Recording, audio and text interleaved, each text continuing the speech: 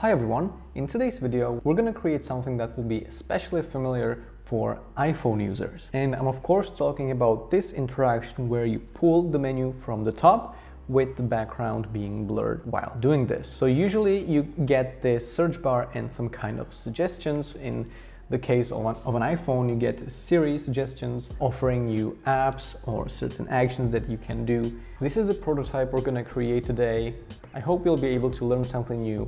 Let's get started. So here I have this beautiful image of an abstract 3D render that I downloaded from Unsplash. This is the author, by the way, and I'm going to use the frame tool. I'm going to start with creating a screen. I'm going to press F and then go over here to select iPhone 13 Pro. Now I'm going to duplicate this image. I'm going to make it smaller. I'm going to make it about 1000 pixels tall.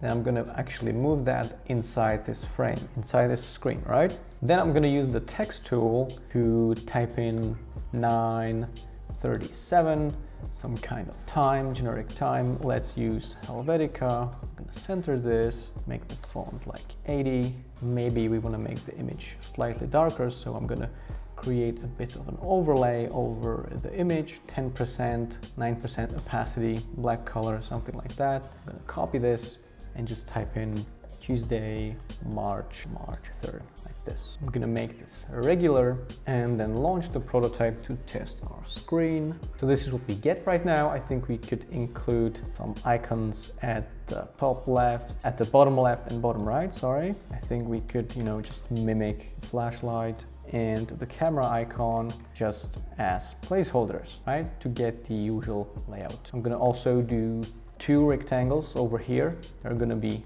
white, they're going to be rounded, and they're going to be in the top right and top left corners to kind of serve as the status bar that you usually get, your battery life, your carrier, to mimic the very well-known layout you can find on your iPhones. Right, so now we have the time, we have the icons, we have all the stuff, we have the background.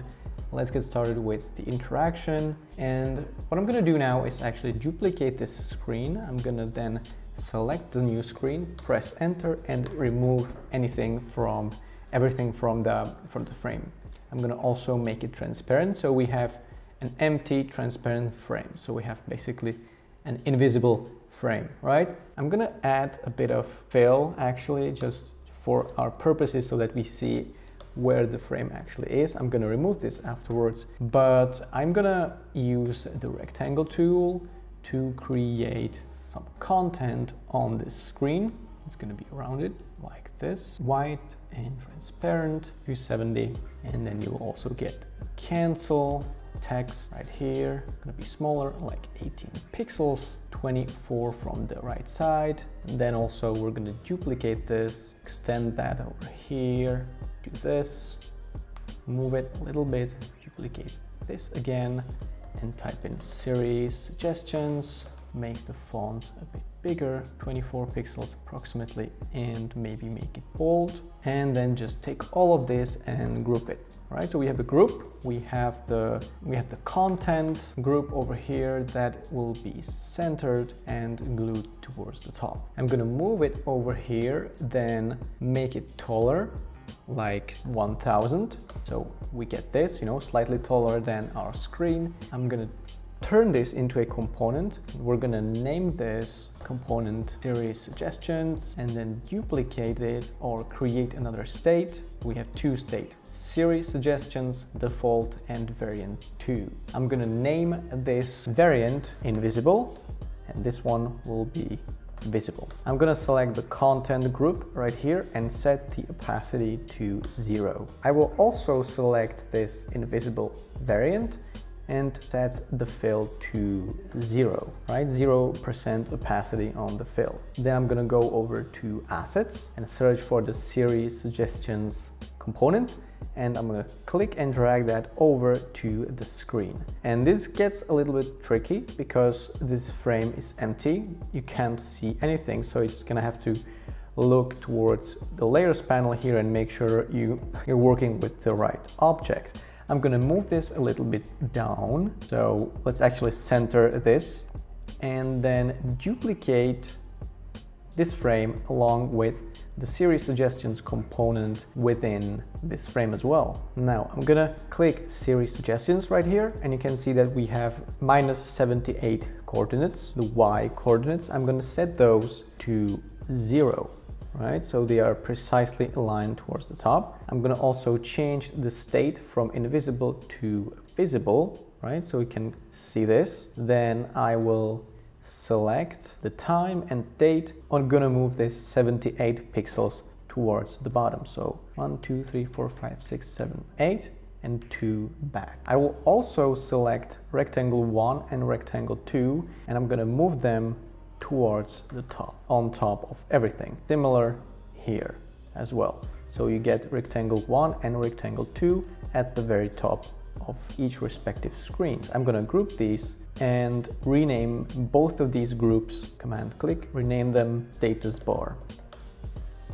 And now, under Siri Suggestions components, I will select this state and then go to effects and add an effect that is called background blur. Of course, we're gonna make the background blur significantly more prominent, so you can have a look at these numbers and just think we could go for like 30 or 40, something like that.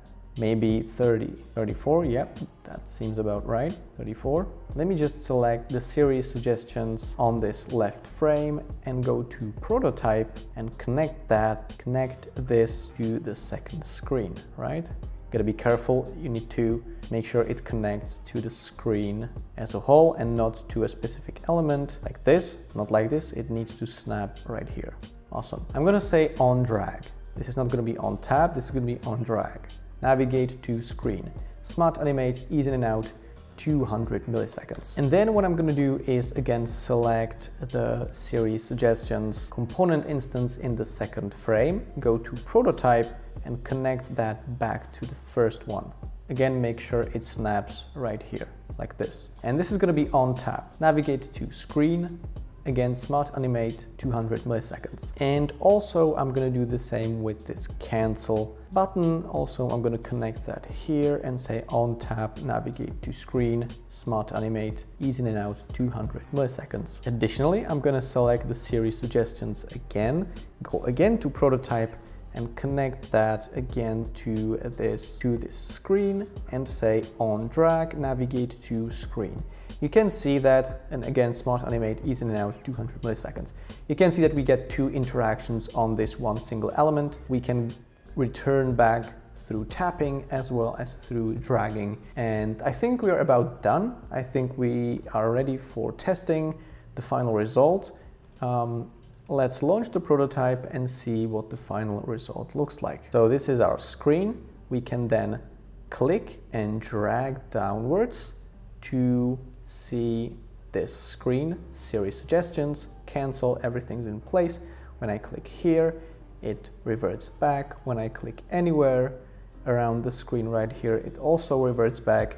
And additionally, when I click and drag back, it also moves back and forth. So it mimics the actual real thing, the real iPhone interaction quite precisely. And of course, since we chose this structure, we could, for example, create, I don't know, if you wanted to like put a specific app right here, let's say this is gonna be some kind of app that will have a logo icon that will be this color. You can make the edits here and then it's gonna show up when you interact with this prototype. Maybe make this a bit darker, or we could make the background even darker. You know, any changes you make here are going to be reflected right here, and also in the final preview, of course, but I think I'm gonna go for 10. So yeah, this is how you create the Siri Suggestions interaction similar to the one you can see on your iPhone. I hope you learned something new. If you did, please leave a like. And if you're interested in Figma, make sure to check out my channel or even subscribe. Thanks for tuning in, and I will see you in the next one.